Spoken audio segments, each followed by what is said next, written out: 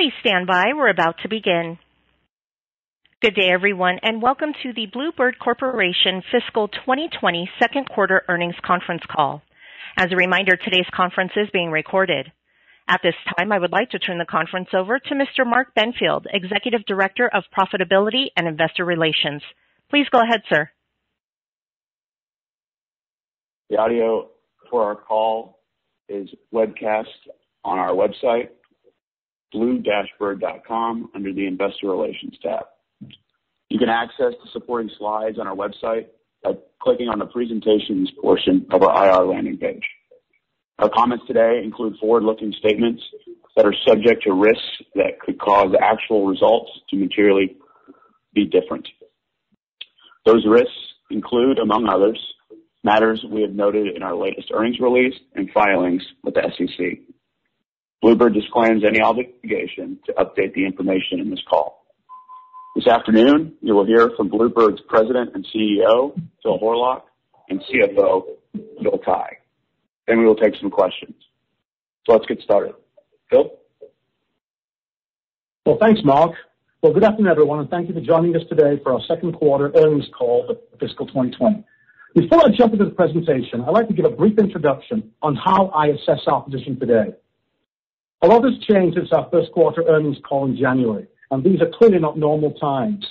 But let me just state that Blue Bird is well positioned to weather this unprecedented pandemic, and we will continue to grow and thrive in the long run. We're in a very strong financial position with ample liquidity.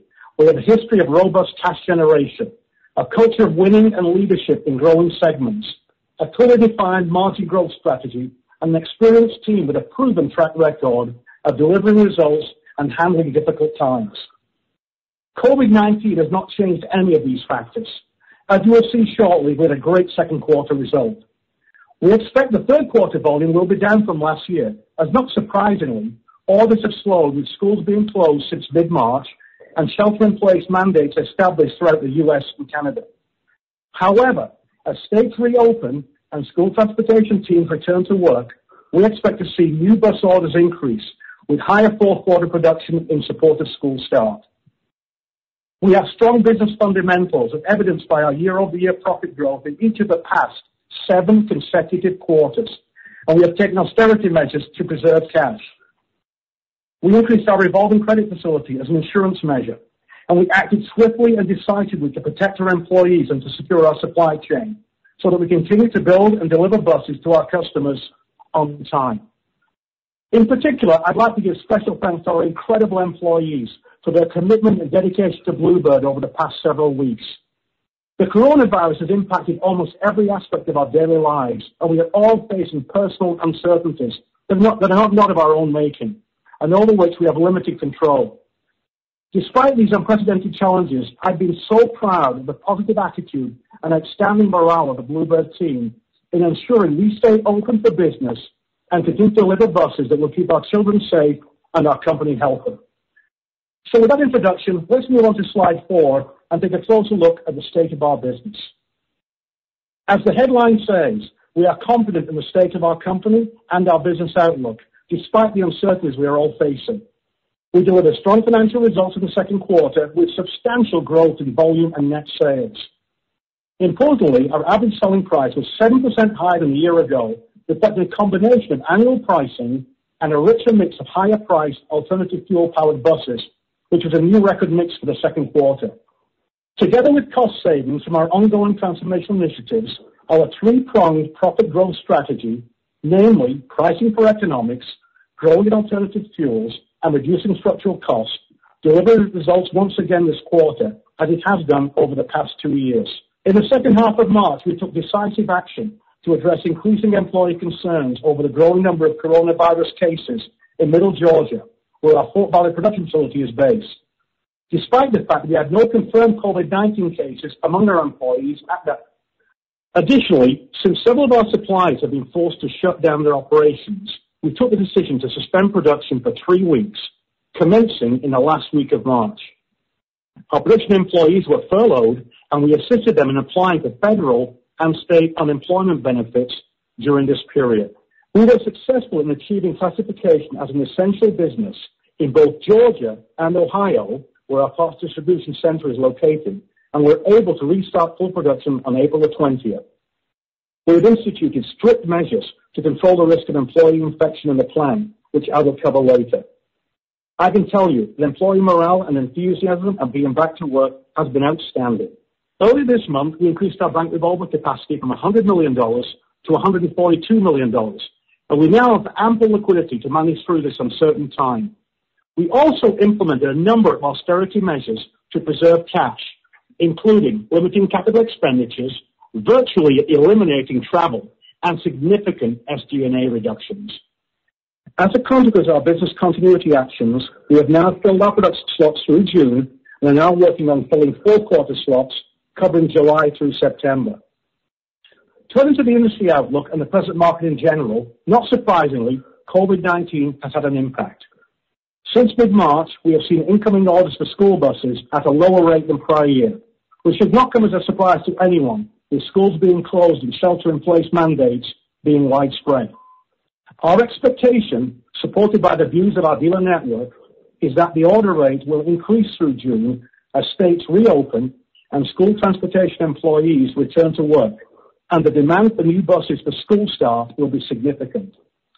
Nevertheless, we believe it unlikely that the full-year industry will recover to the prior forecast level of 34,000 buses, and anticipate an industry of between 30,000 to 31,000 buses, or 10 to 12% below the prior forecast.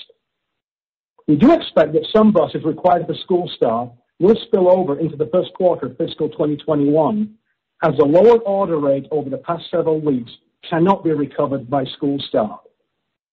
Bottom line, we are well prepared to manage our way through this pandemic, but the uncertainty of predicting the economic outlook requires that we withdraw guidance at this time.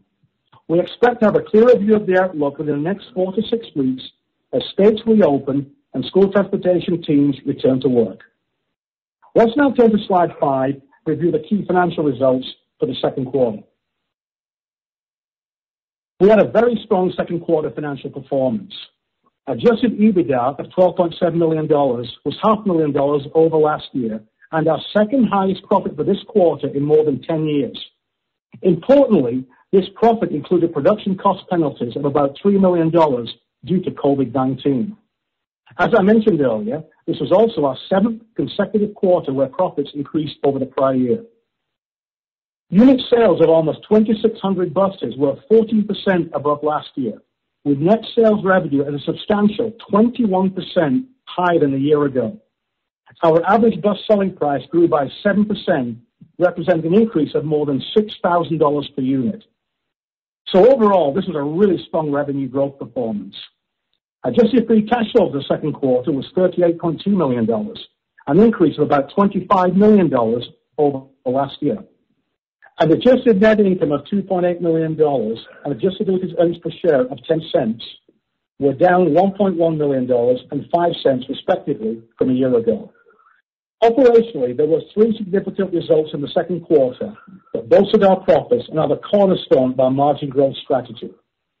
First, at 49% sales mix for alternative fuel-powered school buses, we beat last year's second quarter record by 7 points. We remain the undisputed market leader in the fastest growing segment of the business.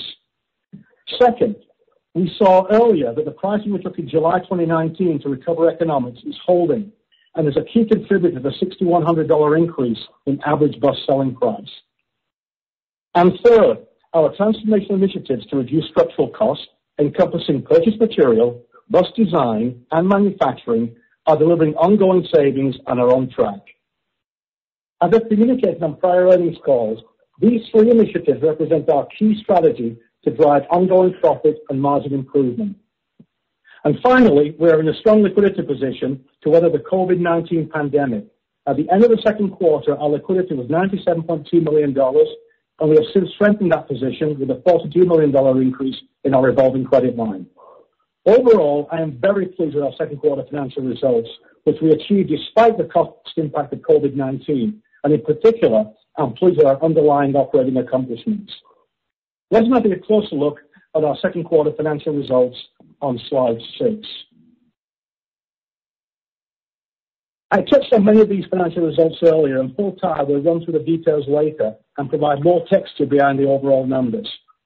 I think I can summarize this very easily by saying that for the second quarter and for the first half, adjusted EBITDA and net sales revenue were up from last year for both the bus business and the parts business.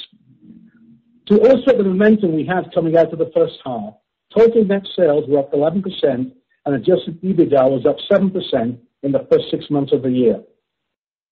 Turning now to slide 7, let's take a closer look at alternative fuel bus sales performance. Despite the adverse impact of COVID-19 and inherent slowdown of bus orders, the mix of bookings and backlog of alternative fuel-powered buses remains strong at 46%, equal to last year's record mix at this time of the year. Our market share remains as strong as ever in this segment and is presently running at about 65%, led by propane with a share of almost 80% of that segment. Significantly, 216 customers have purchased or ordered alternative fuel buses from us for the first time ever this year. That's on top of more than 400 customers who tried alternative fuel options last year for the first time. Importantly, our alternative fuel-powered buses have enabled us to conquest new business from our competitors, bringing 99 new customers to the Bluebird family so far this year. Those are compelling facts, and with the higher customer loyalty we achieve from these products, it's a great endorsement of our exclusive alternative fuel buses, the Bluebird brand, and our dealer network. So it's clear we are not slowing down in this segment of the industry. No other school bus manufacturer comes close to our alternative fuel sales mix or our market share. So far this fiscal year, we have either sold or have firm orders in hand for more than 130 electric bus orders, and we expect more to follow with all the customer interest we are seeing for the newest addition to our alternative fuel lineup. In fact, this number will grow to more than 150 orders by the end of this week. This is a very dynamic order process that we operate in. Looking forward, the vast majority of the VW mitigation funding is still ahead of us and will help us boost sales over the next 3 years or so, with many states earmarking specific funds for school bus purchases. We are really pleased with the success we've had so far from these funds that have been issued. With the widest range of alternative fuel-powered buses, the most modern and proven propane, gasoline, and CNG engine in the industry, which is exclusive to Bluebird through our outstanding partnership with Ford and Reg Cleantech, and our leadership position in low NOx emissions, we are well positioned to capitalize on the VW funding and other growth opportunities going forward. In summary, I'm very proud of our strong and undisputed leadership position in alternative fuels. And with less than 15% of school districts having purchased an alternative fuels-powered school bus to date, we have plenty of runway ahead for continued growth. Let's now change gears somewhat and turn to slide 8 and spend some time looking at how the COVID-19 pandemic has impacted Bluebird and, importantly, how we are dealing with it. Schools were one of the first institutions to react to the pandemic, with the first closing starting on March 15th. By the end of March, over 90% of U.S. states and Canadian provinces had closed all their schools. Since then, almost all regions have confirmed that schools will be closed until the next school year. Not surprisingly, school closures have resulted in major disruption to our business, and we've seen a significant slowdown in school bus orders from mid-March to present. Key to the slowdown in orders is that school transportation staff were confined to working from home, and school bus service operations came to a standstill. Additionally, school board meetings were eliminated or postponed, and when they did meet, agendas were focused on continuity of education and school reopening, and not necessarily procurement of school buses. But as states begin to reopen from mid-May and shelter-in-place restrictions are being lifted, we are now seeing a return to work and increased interest in quotes for new buses as school transportation staff focus on their school bus needs for school start. Through June, we anticipate a significant step up in demand as new bus orders are placed for school start delivery, and this view is supported by feedback from school transportation directors. Following the slowdown in orders for more than 2 months, however, it is infeasible to deliver all bus needs for school starts.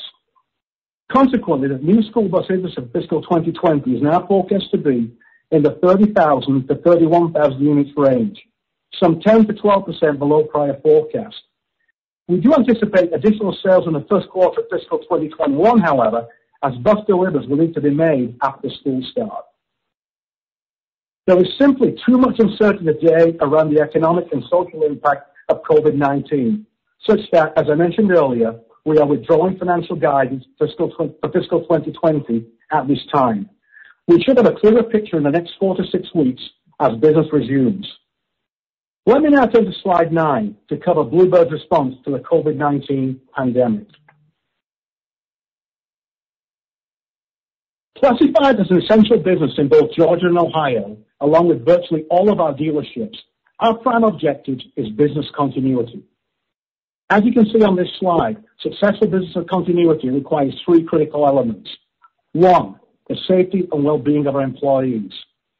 2, continuous production and timely receipt of material from our supply base. And 3, sufficient liquidity and robust plans to generate and preserve cash at Bluebird. We are focused on all 3 of these elements. First, robust protocols are in place to ensure a safe workplace, including a mandatory temperature check of all individuals entering the plant each day, wearing of masks and social distancing in the plant environment. We are also working with the Georgia National Guard to have all Bluebird on-site employees tested for COVID-19, and to date, more than half of our plant employees have been tested. 2, rigorous follow-up with suppliers to address critical inventory needs, necessitating expedited shipping as needed and shuffling of production sequencing to handle timing of parts and component deliveries, and bringing on board additional suppliers where practicable. And 3, our own austerity measures to preserve cash, including significant capital expenditure reductions and expense cuts on all non-essential items, following production employees during shutdown while facilitating state and federal payments of their unemployment benefits, and increasing liquidity through our revolving credit line. All of these actions are helping us to manage through this difficult time with employee well-being and business continuity as the major objectives. As we face these uncertain times, we haven't taken our focus away from driving cost reductions. Let's now take a closer look at how transformation initiatives to improve cost structure are helping us today and in the future. Let's turn to slide 10. We showed this slide at the last 2 earnings calls, and it illustrates the progression of our transformational initiatives over the past 2 years and into fiscal 2020. Importantly, you can see this as a cumulative approach where additional processes and tools are being added as we strive to drive down total costs. We began phase 1 in fiscal 2018, and our initial focus was on reducing purchase material costs and services through a combination of initiatives, including new commercial agreements with suppliers and resourcing, with minimal product design change. In fact, you might recall that in fiscal 2018, we recorded savings of over $20 million from these actions. We continued to pursue this initiative in fiscal 2019 and began to add design changes to our process to reduce costs without compromising quality. In this second phase, we also focused heavily on the build, launch, testing, and validation of our all-new robotic paint facility, which also necessitated plant rearrangements to optimize our process. We achieved additional savings of $18 million in fiscal 2019, and these actions continue into fiscal 2020. In fiscal 2020 and beyond, phase 3 now supplements the earlier processes by driving down the cost of production, both from a fully operational robotic paint facility and from focused plant productivity initiatives. Our new automated paint facility provides the opportunity to reduce rework with increased first-time run capability, to reduce labor and material costs through robotic application of paint, and to achieve savings in warranty expense and to deliver higher straight time capacity.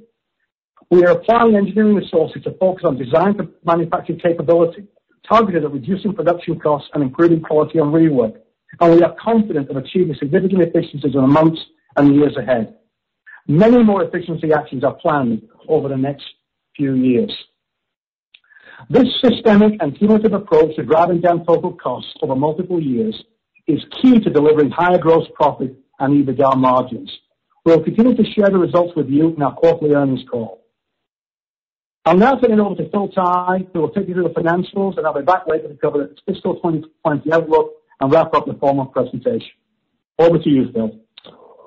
Thank you, Phil, and good afternoon to everyone. It's my pleasure to be able to share with you the financial details of Bluebird's second quarter for fiscal year 2020. The material that we are discussing today is at the close of April 4 of 2020 and March 30, 2019 for fiscal year 19. Detailed material is available in our 10Q, which was filed today. We encourage you to read the 10Q and the important disclosures that it contains. You'll note that we have included 2 new items in our 10Q filing. The first is a discussion about the potential impact of COVID-19. This is included in both the MD&A and as a new risk factor. The major issue that Bluebird and most other companies face is uncertainty on many levels. Demand, availability of funds to buy products, safety of people, and supply of components. As Phil has mentioned, the uncertainties have forced us to withdraw guidance for fiscal year 2020. We also included a subsequent event, and Phil has already touched on this. Bluebird did go to our bank syndicate for an increase to our existing revolver. We have recently successfully closed the second amendment, and the revolver is now at about $142 million, up by $42 million from the prior level. We see this as prudent planning to ensure adequate liquidity in most potential risk scenarios. The appendix attached to today's presentation deals with reconciliation between GAAP and non-GAAP measures mentioned in this review, as well as important disclaimers already mentioned by Mark. There were no significant accounting pronouncements adopted in the second quarter of fiscal year 20. And so now let's move to slide 12 and take a look at a summary of key results for the second quarter. So this slide summarizes some important GAAP and non-GAAP measures for our second quarter and for the same period last year. Bluebird, as Bill has discussed, remains very focused on our ongoing margin growth strategy, improving our alternative fuel mix, improving the revenue that we get for each bus, and transformational cost initiatives. Net revenue, as you can see on the slide, was $255.4 million, up $43.8 million or 21% versus last year. Higher bus volume of 323 units was worth about $28 million of improvement. And in line with our strategy for higher bus revenue per unit, $16 million was contributed by an incremental 7% revenue for each bus sold, which translates into about $6,100 per unit. The bus revenue per unit increase was due to pricing actions that we took in July of fiscal year 19 to offset the impact of inflation, as well as the higher mix of electric vehicles, alternative vehicles, and a successful program implemented by our sales team to really try to improve the revenue we get on each sale. Gross margin, you can see, was 9.5%, down about 280 basis points versus a year ago. The deterioration in margin is almost entirely the result of the unusual cost factors into the second quarter, including the impact of COVID-19 and launch costs associated with rearrangements being made in our assembly facility. We'll talk more about this on future slides. Bluebird reduced the net loss incurred in the second quarter of fiscal year 2020 to about 0.6. Improved EBITDA was largely offset by higher interest costs and higher depreciation, less than favourable news in tax. On an adjusted basis, net income was $2.8 million, down $1.1 million versus last year. Adjusted EBITDA of $12.7 million was up by $500,000 compared with the prior year, and details will be discussed on the next slide. The EBITDA margin was 5%, and the deterioration versus the prior year is more than explained by the unusual actions that we previously described. Diluted earnings per share was a loss of 0.02, and this was 1 cent better than the prior year. Adjusted diluted earnings per share of 0.10 in the second quarter was 5 cents less than the prior year. Cash at the end of the second quarter was $34.1 million. This was up by $8.5 million compared to last year.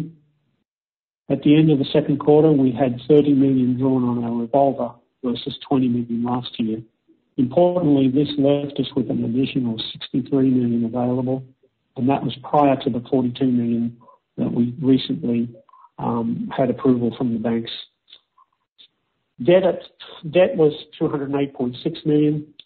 This was down by $1.3 million, including the additional amount that was drawn on the revolver of $10 million. In conclusion, we made good progress on improving top-line revenue and, importantly, revenue per new bus sold. We made good progress on generating cash and meeting required covenants in this critical COVID-19 environment. We still have a way to go to get our cost of production moving in the right direction, and again, we'll talk about that on the next slides. If we now move to slide 13, this slide shows the key drivers in the change of adjusted EBITDA from second quarter of fiscal year 19 to second quarter of fiscal year 2020. Some key takeaway items. Market factors. These are volume, product mix, pricing, customer mix, and parts sales, and improved by $10 million versus the prior year. Volume was up by about 323 units. This was worth $3.6 million. The balance of the improvement came from pricing, product, and customer mix. We continue to benefit from the favourable mix that we've seen over prior quarters and the pricing that we continue to take. And this is clearly a very positive impact on our results. Transformational cost initiatives added about $3 million in the second quarter, and we continue again to benefit from these aggressive cost reduction actions, and there are more to come as the year progresses. Two key factors had a substantial impact on the second quarter, about $6 million, but are considered to be probably confined to fiscal year 2020. Launch costs are due to continuing inefficiencies until all of the plant and sourcing changes are in place to enable the achievement of the full benefits from our new paint shop and other plant rearrangement activities. We expect these changes to be largely completed during the second half of fiscal year 2020. COVID-19 precautions caused us to close the plant in Fort Valley during the last week of March and for the first 2 weeks of April. Costs incurred included costs to continuously sanitize the plants, protective gear for workers, equipment to monitor worker temperatures as they enter the plant, expenses to support our employees during shutdown, and a loss of overhead absorption. In addition, our JV plant in Canada was also closed for almost the whole of March and, by the way, was closed for all of April as well. And this contributed to the loss that we see in the second quarter. Efficiencies and other costs were unfavourable in fiscal year 20, and that also was worth about $6 million. This included higher healthcare costs, a clean-up of obsolete and scrap material, as we had moved all of our inventory from the Fort Valley facility to a central warehouse in Macon. The team really did a deep dive onto obsolete and scrap material, and we have written that off, so I think that's largely behind us. And then higher overtime and other labour costs. Importantly, we've experienced improved efficiencies since the plant started operating again on April 20, and our team is working on plans that will improve manufacturing costs through the balance of the year. We continue to work on improving both the per unit revenue and cost structure of Bluebird as key enablers for achieving our long-term profit objectives. The results in the second quarter are encouraging despite the impact of ongoing launch costs and COVID-19. Bus revenue per unit, as we said, was up by $6,100 a unit or 7.1%. Transformational initiatives continue to result in cost reductions, and on a year-to-date basis, our team has improved bus costs by $5 million. And these activities will continue with the launch of new actions in the second half.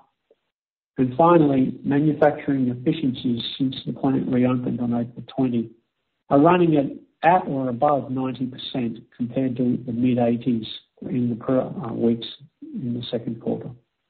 Let's move to slide 14 and turn our attention to free cash flow. Generation of cash and maintaining adequate liquidity is critical at any time in business, as we all know. But it's even more so during an unusual time such as the present pandemic. Fiscal year 2020 second quarter adjusted free cash flow was $38.2 million, as compared to $13.5 million for the same period last year. This was a significant improvement, as you can see. Free cash flow also was $32.8 million, which was $23.3 million better than the prior year. The favourable results in free cash flow were largely from normalisation of trade working capital. Our trade working capital is very seasonal and fluctuates with volume. As you know, the first quarter is very low and we start to build the second quarter. We typically see a cash drain in the first quarter due to lower volumes and the December holiday shutdown. As operations resume to a normal level in the second quarter and volumes increase, we see our traditional negative working capital model grow, providing us with incremental free cash flow. For those who are interested, you can see on our balance sheet that accounts payable was $75 million in the first quarter and grew to $116 million in the second quarter. This included no changes in supplier terms and conditions, and all suppliers were paid on a timely basis. It is purely a reflection of the increase in activity.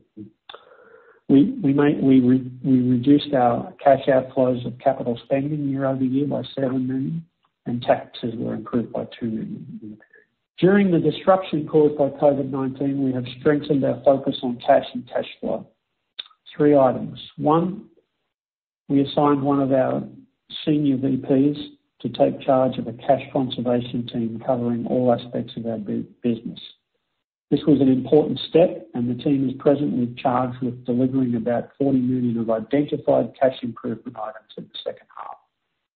Number 2, we have adopted a 13-week cash forecasting process that forecasts cash sources and uses by week and allows a weekly analysis of cash movements versus forecasts.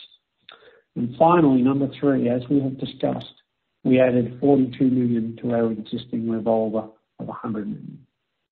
The last slide addresses improving debt, leverage and liquidity, slide 15. Liquidity was at $97.2 million at the end of the second quarter. After giving effect to the May 7th amendment to the credit facility, which increased our available revolver by $41.9 million, our pro forma liquidity would have been $139.1 million at quarter end. We believe that we are well positioned in terms of liquidity to weather further disruptions from the coronavirus issue. We took a 3-week shutdown in the last week of March and first 2 weeks of April, which paused the majority of our cash inflows. During that period, we continued payments to our suppliers, which amounted to weekly amounts of $15 to $20 million. Our bus assembly operations restarted on April 20, and we are now seeing a normalised level of cash receipts. So the combination of the reopening of production and having an order backlog that is now firm through early July provides a steady and predictable revenue stream. Increasing our revolver adds further cushion to liquidity, and significant cash conservation actions worth up to $40 million are being pursued and have already been identified. We believe the combination of these 3 factors provides us with a strong outlook for liquidity for the balance of the year and enables us to meet all of our obligations. Importantly, our net leverage ratio for the second quarter stood at 2.4 to 1, which is well below the 3.75 to 1 threshold. Debt at the end of the quarter was $208.6 million, which was down $1.3 million versus prior year, despite an additional $10 million drawn on the revolver to fund higher levels of trade working capital. I will now turn the discussion back to Phil Horlock for some important comments about the outlook for the balance of fiscal year 20 and the actions we are taking. Over to you, Phil. Thanks, Bill. So let's now cover the fiscal 2020 full year outlook. Turn to slide 17. As the headline says, we are confident in our ability to weather the storm we're all experiencing. but the economic and market outlook remains uncertain. This headline isn't unique to Bluebird, as we've seen many companies giving the same message over the past several weeks. But we are confident in our ability because, as our second quarter results show, Bluebird's business fundamentals remain strong as we continue to deliver on our profit growth strategy as we have done so over the past 2 years. Turning to the market, it's worth noting that customer demand remains very high for new school buses, as 25% of the U.S. and Canadian fleet of buses are 15 years of age or older. This represents more than 150,000 buses that customers want to replace. So customer demand is very high. The limiting factor is funding availability. While property values and property taxes should continue to be the major funding mechanism for school buses and are expected to remain strong in the near term, the impact of lost state sales taxes and state income taxes could impact overall future state funding for education, which includes school buses. The precise impact and potential federal government assistance are unclear, although the recent CARES funding action provided $16 billion in late April to assist state education needs for K through 12 public schools. However, it's worth putting into context the size of school bus expenditures versus the total annual cost of education for K through 12 public schools. At about $2 billion a year, the annual capital outlay for new school bus purchases typically represents less than 0.3% of the total capital and expense budget of $700 billion for education in the United States. I think it's important to recognize the small portion of the education budget that is used to purchase school buses each year, with property taxes being the major funding source. It remains to be seen, however, how states will allocate their funding going forward. Our immediate focus at Bluebird is on protecting our employees' safety so that we can ensure business continuity. In this regard, we have lowered our production rate through June while meeting the slower incoming order rate we have been seeing since mid-March, when schools closed and shelter-in-place mandates were set. We are now beginning to fill our fourth quarter production slots, and we expect a significant increase in orders in the coming weeks as school transportation staff return to full-time work and focus on their bus needs for school start. We are prepared to meet an increase in fourth quarter demand, but the third quarter volume will be down from last year because of the slowdown in orders over the past several weeks. We also expect strong volumes for the first quarter of fiscal 2021, with the recent delayed orders for school buses causing deliveries to spill over into the next fiscal year. Like many public companies have done, however, we are withdrawing guidance at this time. As I mentioned earlier, we expect to have better clarity on the outlook in the next 4 to 6 weeks as states and provinces open up and business resumes. While our latest outlook for the industry in fiscal 2020 is now between 30,000 to 31,000 buses, or 10 to 12% below our prior forecast, it's worth noting that the school bus industry has averaged about 31,000 units a year over the past 30 years. I think this helps to put the new industry forecast into context. It's still a relatively strong industry forecast, even in these difficult times. In responding to the lower industry forecast, I am announcing today that we have taken the decision to pull forward our plan to move to a single shift production schedule from 2 shifts today, and we'll implement this action on June the 1st. We believe this to be a prudent move and will improve cost and efficiencies going forward. This will require a revision to our operating pattern, moving from 4 10-hour production days per week on 2 shifts today to 5 10-hour days per week on 1 shift at straight time. Looking forward, we will be addressing production capacity constraints in the first quarter of fiscal 2021 to ensure we can meet second half peak season demand next year with a sustained single shift production schedule. This is a great example of Bluebird restructuring its business in response to these difficult times and making us more competitive in the future. In conclusion, I just want to end with my comment that I made at the beginning of this call. Bluebird is well positioned to weather this unprecedented pandemic. We have ample liquidity. Our business fundamentals are strong. We will take whatever restructuring actions are necessary to get through this period, and we will continue to grow and thrive in the long run. That concludes our formal presentation. I'll now pass it back to our moderator to begin the Q&A session.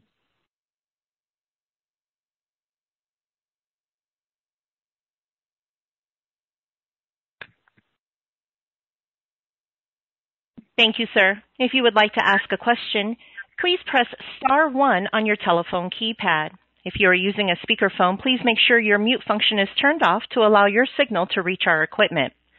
Once again, that is star 1 if you would like to ask a question. And first we'll hear from Eric Stein with Craig-Hallum. Hi, everyone. Thanks for taking the questions. Hi, Eric. Hey, so you just mentioned it a little bit on the funding side, and I know that near term, some of the issues, it's more about timing rather than availability. But even though it's a small part of spending, school spending, talking about school buses, I mean, what are your thoughts long term, given municipal budgets stretched, given what's going on right now?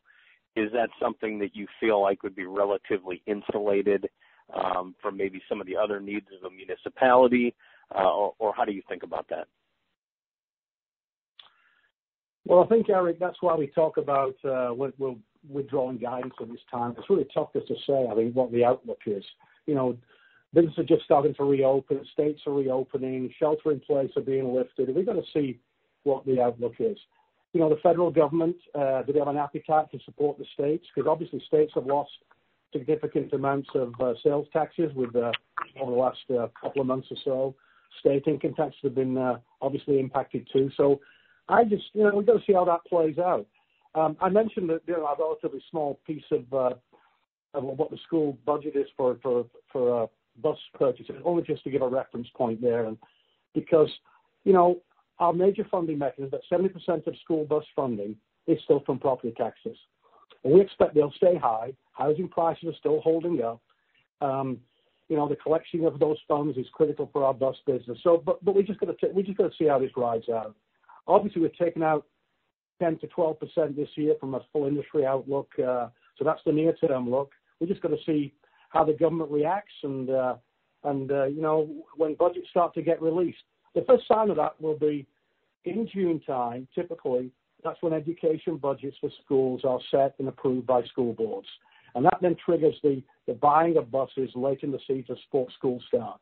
So we should start to see that in the next, 4 weeks or so, and get a real clear view of what the picture. But unfortunately right now, like everybody else, we can conjecture, we can try and do a forecast, but we have just limited information, I think, at this point. This thing has moved so rapidly on us. I would say, though, I do feel confident in that the balance of this year that we'll see an increase in volume, an increase in requirements coming through from June onwards to support school start, the need for new buses. I do think that will happen. Yep. Okay. Thanks for that. And maybe just turning to cash generation. Obviously you're pulling guidance, and your previous guidance you've been talking about for the last 3 quarters of the year generating, I think, $120 million plus.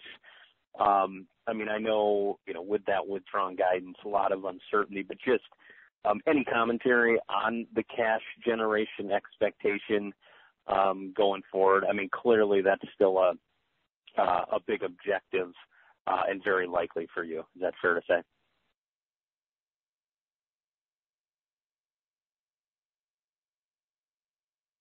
Eric, this is Phil, the other Phil. So,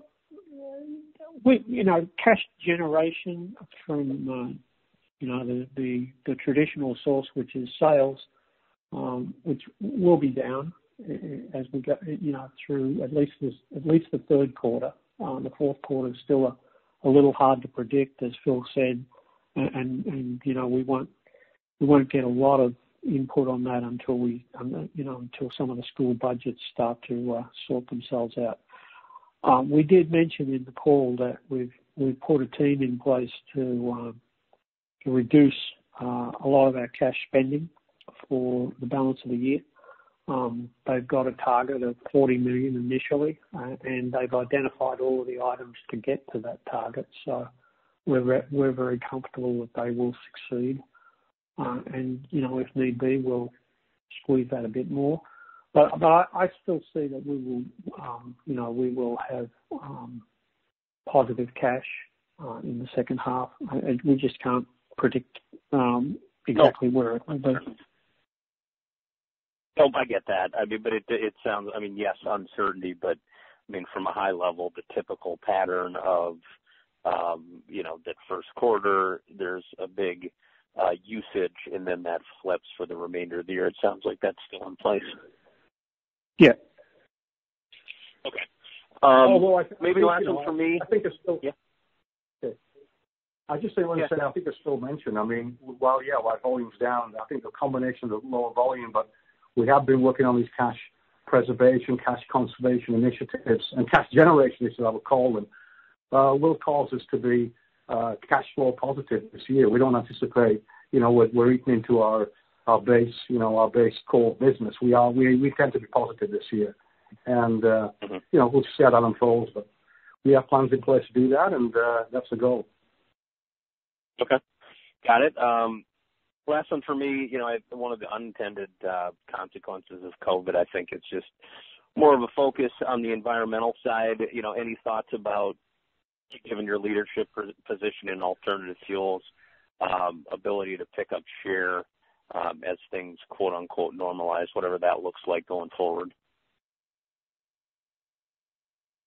Well, we certainly always like to try and pick up share, and I think when you look at the fact that even in a bumpy, last month of the year, in the last quarter we just had, we still picked up. We got quite a bit of conquest business, which frankly is share growth for us. I think I mentioned on the call that 65% market share for us in alternative fuels actually is up a little bit from last year, and we're almost 80% on propane. So yeah, we always try to emphasize those products. I think it's great for the environment. It's great for the children who ride our buses. It's the right thing to do. And, the fact we're growing it again, a significant 7 percentage points up in our mix in this last quarter, I think, bodes well for us. So yeah, we intend to keep trying to go forward and see if we can't pick up share, particularly what I call in the school district business. That's our bread and butter business. Selling directly to our school or through our dealer channel to the school district. So that's our goal, to keep pushing on that front. Okay, thanks. Thanks, Eric. And once again, as a reminder, that is *1 if you would like to ask a question. Next, we'll hear from Craig Irwin with Roth Capital Partners. Good evening, and thanks for taking my questions. So your prepared remarks seem to point to your confidence in a V-shaped recovery and a strong inflection up out of what you've been working through right now. Can you maybe share with us the specific data points that give you this confidence and this optimism about the next few months? And second part of the question is, what portion of your production slots for the fourth fiscal quarter are covered by orders in hand, and how does that compare to last year?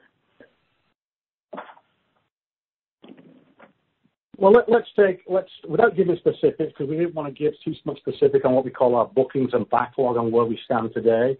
But I think if you look at the decline we're showing in the industry projection, that's pretty much what we see right now in our bookings and backlog. I mean, that's what's really happened in the last couple of months as this pandemic has really taken hold. So that number of, I think we said 10 to 12% is probably about where we think we'd be looking to be down, and that's what we're seeing right now at that pace.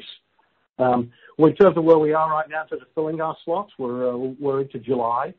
So if we know our volume in the third quarter, we know what we have to build. They're all full through June, and we're filling July right now. So we've got August, September, and about 3 weeks in July still to go. That's where we are. When it comes to optimism and what I look at, first and foremost, we talk to transportation directors. I mean, these are the guys who are out there every day trying to keep kids safe, and they're the guys who buy our buses.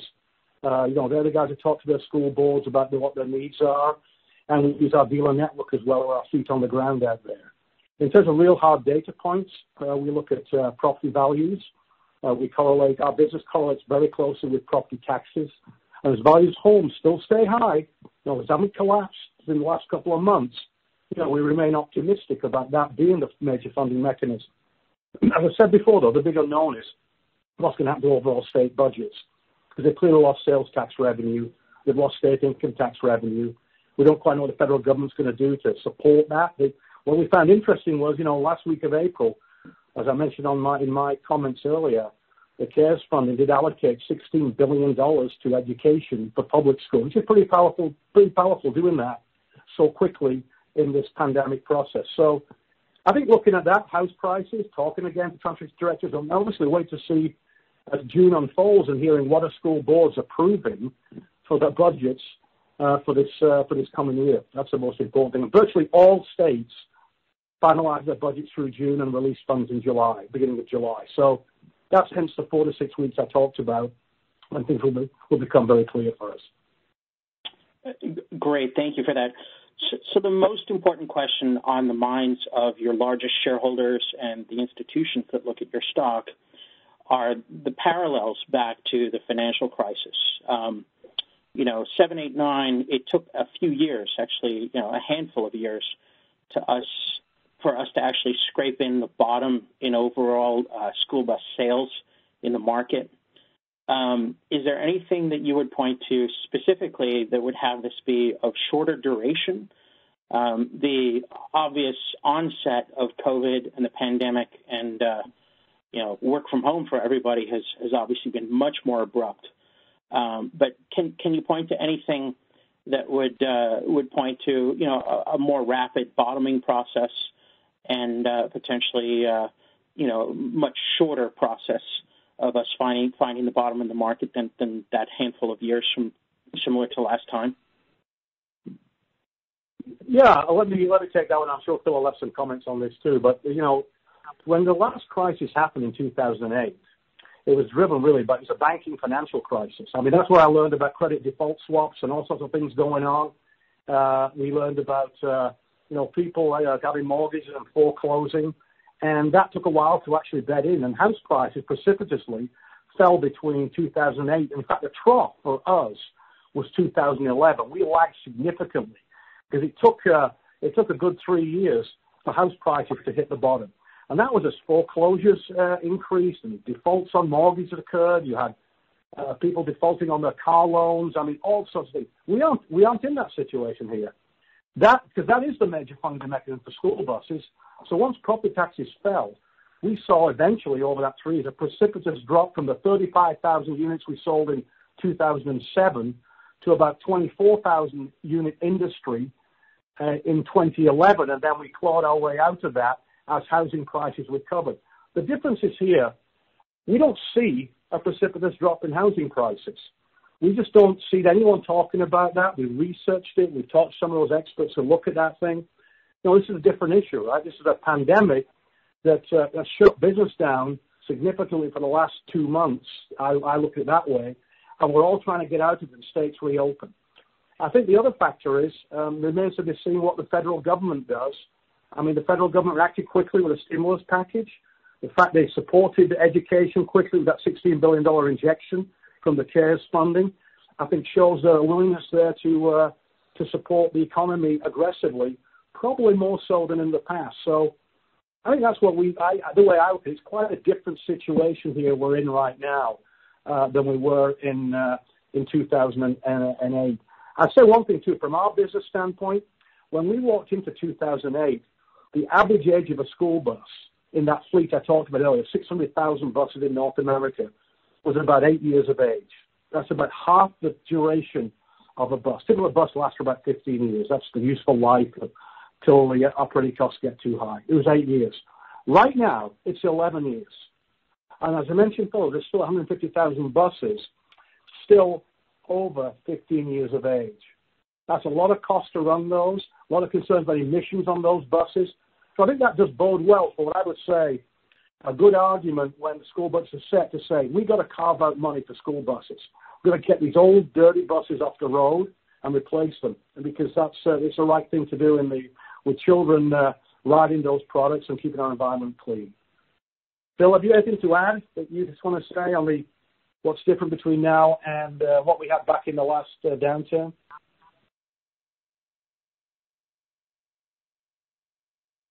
Okay, looks like Phil's got nothing else to say. Okay. Sorry, I was on mute. I forgot to press my button. I think, and you've covered it, Phil, but there's a really big difference between the state funding from the central state coffers driven by sales tax and income tax and the property tax funding. And Phil mentioned the property tax is about 70% of the funds for school buses. But the reason it took so long to come back in the last one is that once property taxes bottomed, it took some years to get back to the prior levels. And quite frankly, we are a little ahead of the prior levels now. We think that with the state income and sales tax, that can come back pretty quickly as long as the states can get up and running, in a relatively shorter term. There's no doubt that it'll probably be less because there'll be a lot of businesses that could get hurt, but the majority of it should get up and running much more quickly than the curve for the rebound on property taxes, which took, as you rightly pointed out, 3 or 4 years. That's it. Thank you for that. Thank you. So my last question I wanted to ask is about the ability to flex spending. So you've obviously been really proactive in managing your expenses, and the SG&A number in the March quarter is obviously testimony to tightening the screws and doing what you need to do. Can you maybe talk specifically about whether or not you've sought a waiver from the EPA for the environmental obligation you have to meet next year with a new engine package, one of the things that you've been investing in, and whether or not you've made a decision yet about whether you would defer the investment in the next generation bus chassis, the lower cost of manufacture, higher reliability design that you guys have been working around for the last number of quarters as you design for the future. That's a very specific competitive question to us, and given talking about our product plans and what we want to try, we try and stay clear of that. We'll announce things when we're ready. I will tell you this: we talk to the EPA regularly. We talk to CARB regularly. When we work with our energy products, with our partners at Ford or Raj Cleantech, they're obviously connected very closely. So yeah, we do whatever it takes to ensure we meet all the requirements, but we meet them on a basis that recognizes the environment we operate in. That's all I really want to say on that matter at this time. But I think it's a good comment you've asked. Unfortunately, I can't get into too much details for the competitive reasons on that one. Completely understood. Congratulations for the strong deliveries number, and you guys should be commended for the proactive stance on cost controls and positioning for this market. So congratulations again for the quarter. Thanks very much. I appreciate that. Thank you. Thank you. And there are no further questions at this time. Mr. Horlock, we'll turn the conference back over to you for any additional or closing remarks. Yes, thank you, Melinda, and thanks to all of you for joining us on the call today. We appreciate your continued interest in Blue Bird. As you can see by our second quarter results, we made significant progress on multiple fronts, and we will work our way through the COVID-19 pandemic, adapting and restructuring as needed, and we'll continue to thrive and grow profitably over the long term. I have no doubt about that. We've got a great team who's focused. Before I drop off the call, though, I want to take this opportunity to thank my colleague and friend for more than 25 years. He's on the call today, Phil Tighe. After 8 years as CFO of Blue Bird, Phil will be stepping down from this role at the end of May. It's been a real pleasure to be on this growth journey with Phil, taking Blue Bird from a privately held company to a public company in 2015. I'm also delighted to say that Phil won't be leaving us, but will be staying on in a consulting capacity, working with me and our leadership team on strategic issues and special topics. I want to thank Phil for his endless number of contributions during his time with Blue Bird. I want to wish him all the best.